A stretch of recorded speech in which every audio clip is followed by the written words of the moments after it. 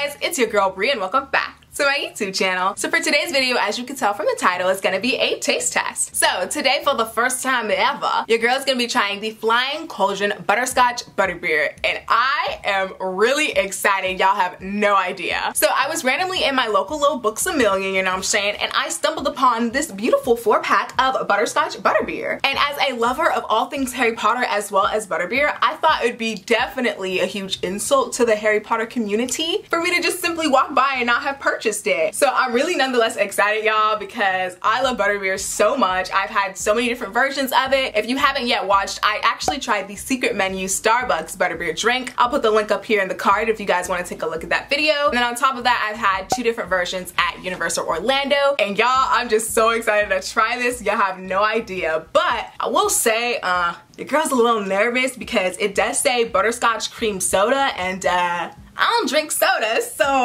I don't know how I'm gonna feel about it. Like, I can definitely tell, like, yeah, there are bubbles in this thing. I don't know if y'all can see, but she got some bubbles. And I hope that, like, oh my gosh, I don't know. I really hope that I like it because I love Butterbeer so much, and this would just be another cool thing for me to drink. I'm already really picky and selective with the things I drink, so hopefully this tastes good.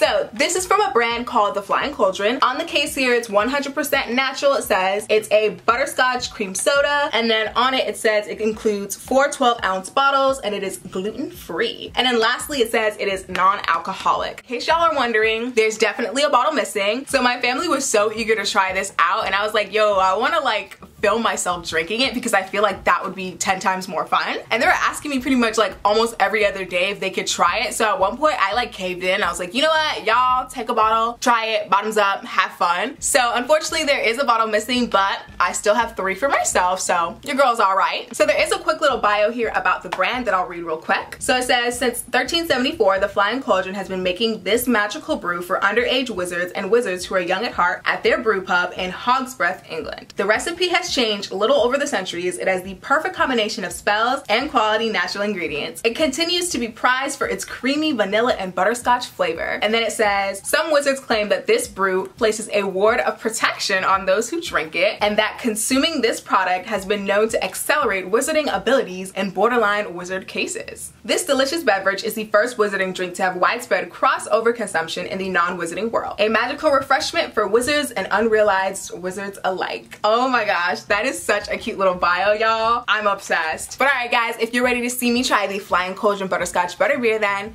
keep on watching. Alright y'all, I'm finally about to dive in and take a drink, but I don't really know how to open this if I'm being quite honest, because your girl don't drink alcohol, so you know what I'm saying? I don't know how to open up any kind of a beer bottle. So, oh wait, it says twist off. Alright, you know, I'm gonna try. Did you guys hear that? Oh my god, that was so loud. Okay. Woo! I'm so nervous and I don't know why I'm so nervous. Okay, calm down, Brie. Calm down. Alright, so for starters, I'm gonna take a little whiff of it. This is gonna be a true taste test, so we're gonna inhale the butterbeer and see what it smells like.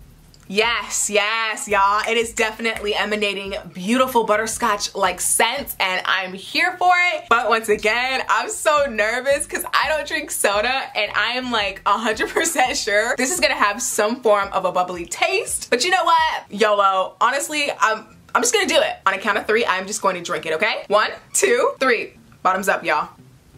Okay.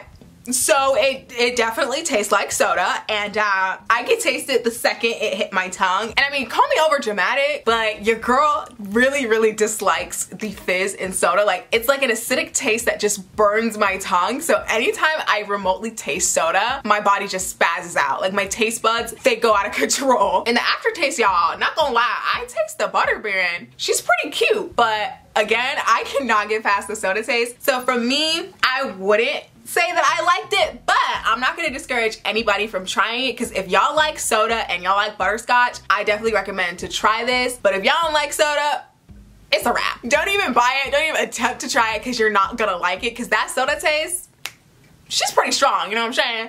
I feel like this is like a butterscotch experience that everybody, like every single Harry Potter fan, or if you're not even a Harry Potter fan, you should try this drink. It's definitely worth it. I mean, the 4 case was only about like 10 bucks. I mean, but it's definitely worth trying. I'm actually gonna try it again. I'm gonna try my best not to spit it out, but I'm gonna try again.